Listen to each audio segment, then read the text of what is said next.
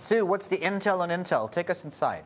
Okay, Intel also having a disappointing outlook. They were in line on their third quarter numbers. It is the outlook that everyone's focused on. The stock was down as much as 9%.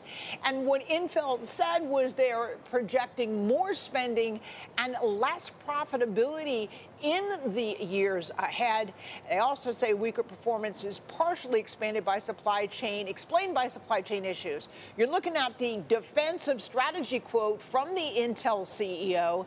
He said, "We are still in the early stages of our journey, but I see the enormous opportunity ahead.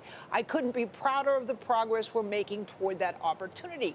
Well, investors were not as upbeat in their reaction to this because they're focused on whether this CEO can improve Intel's products leadership enough, or at least quickly enough, to halt share loss or market share loss, or a lot of their customers defecting to rivals.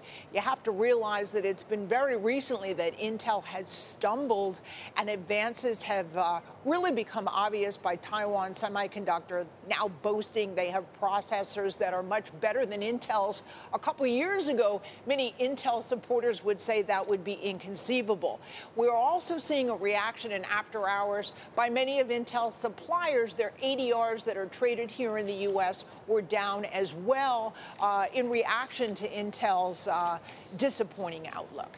It's expected that these issues will be weighing heavily on the tech sector in the Friday session. Again, it's been hard to measure how supply chain is impacting these companies. You've now got two that have lowered their outlook and partially pointing the blame to supply chain. Back to you.